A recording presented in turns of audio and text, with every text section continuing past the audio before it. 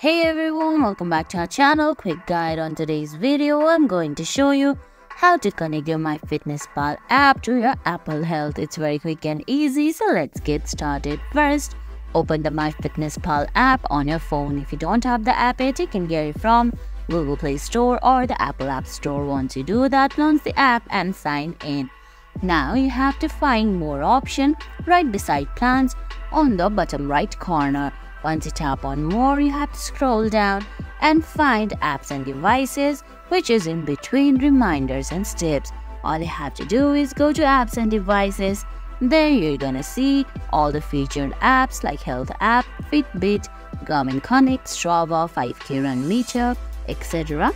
All you have to do is tap on Health app and tap on Settings. Now you have to turn all the options there. Tap on Turn on All and tap on Allow. And guys, that's it.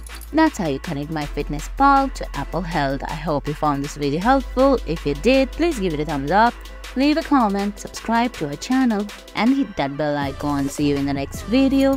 Thanks for watching.